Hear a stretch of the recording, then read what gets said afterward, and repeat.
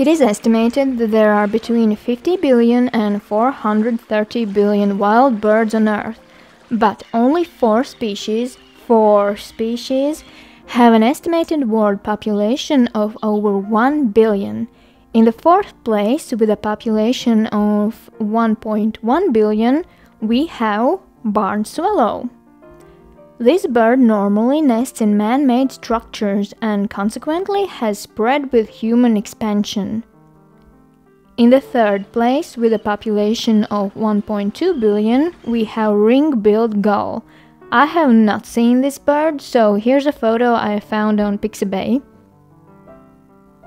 It has a yellow bill with a dark ring, thus the common name. In the second place, with a population of 1.3 billion, we have European starling. This species is omnivorous, taking a wide range of invertebrates as well as seeds and fruit, so they are not picky eaters and they are very social birds. Have you heard about the murmuration?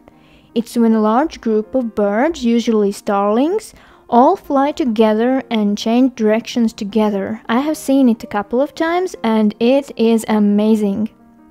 And in the first place, with a population of about 1.6 billion, we have house sparrow.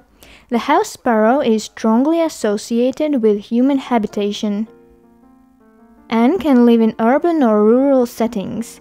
The house sparrow feeds at home and public bird feeding stations, but naturally feeds on the seeds of grains, flowering plants and weeds. This study only looked at wild birds, so in the first place we have the house sparrow with 1.6 billion individuals, but for comparison, the estimated world population of domestic chickens is somewhere around 25 billion. Making them the most abundant bird by far.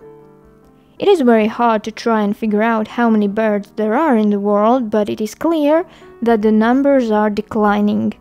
One 2019 paper calculated that the total population of breeding adult birds in North America has declined by 3 billion since 1970.